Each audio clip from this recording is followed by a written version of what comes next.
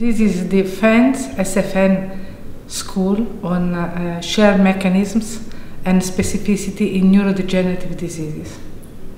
The aim of the school was to give a background and to make students understand what really is going on in the neurodegenerative disease field. And mainly this is directed to first, second year PhD student that knowing the study, the research and the topic from different aspects could stimulate some interest and for the research in the future. Also, our aim was to give them a comprehensive overview of the field by touching a different aspect of neurodegeneration, and also to introduce them to concepts that are not yet very much used or studied in neurodegenerative disorders, like, for example, the epigenetics or well, an introduction at every level, so from the cell to the nucleus to the whole organism, and so with the synaptic, with a session on synaptic plasticity in degenerative disorders. So that was our idea, to give as much as we could a global presentation on these disorders.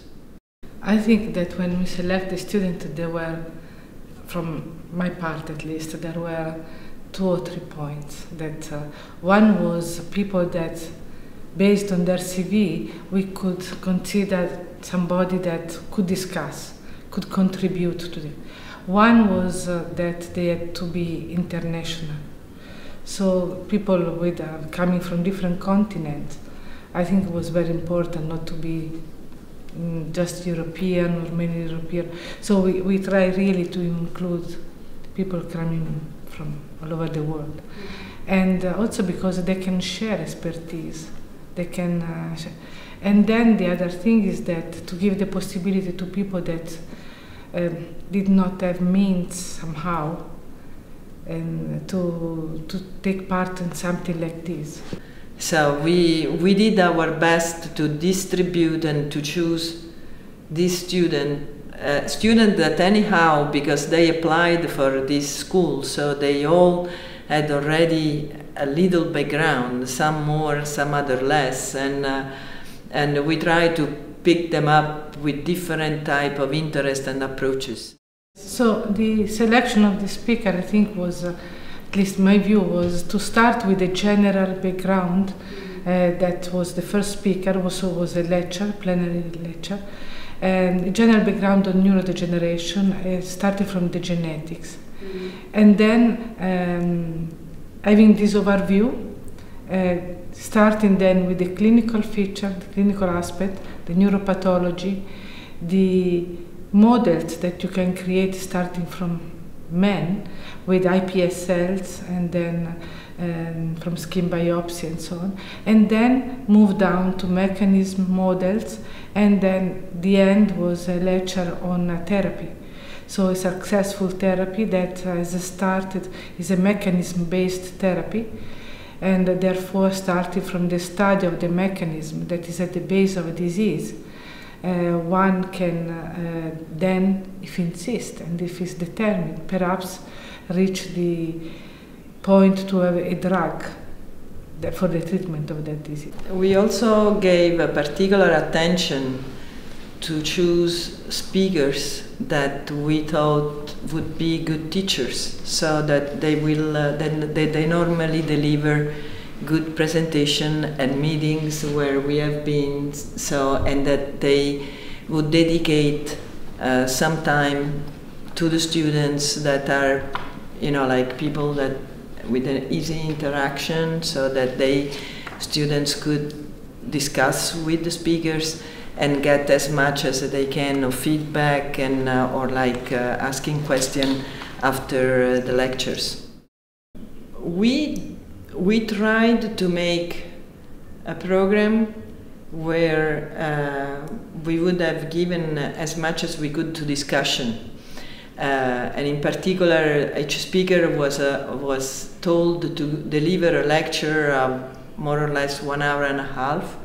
And then afterwards, there was plenty of time, at least I think 2 hours, right, per day, 2 hours or more per day for the students to ask questions, whether this was just right after the presentation or after a little time, so that they had time to digest what the speaker was saying and then ask questions.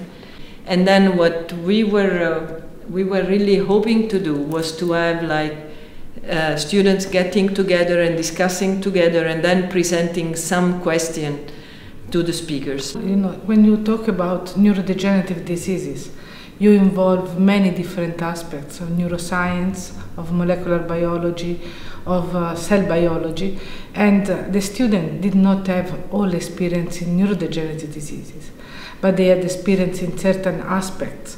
So this would have given them the possibility to take their experience in the field, because there will be a way to discuss also the aspect that they know better.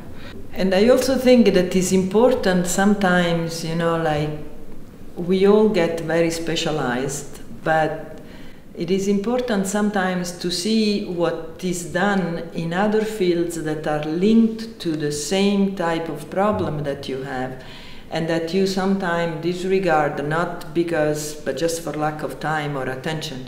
So this kind of school, I hope that kind of gave them an idea of other questions they can address in their system, and make them more curious about other approaches and how they could answer the question that they have in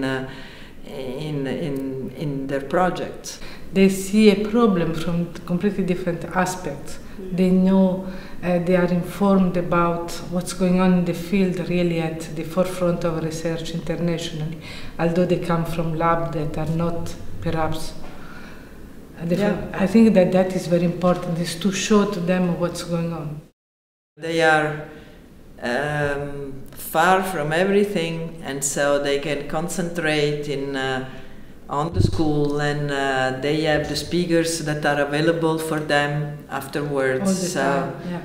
You know, and I have to say that every speaker that participated in this school, they were all very friendly and spending time with them.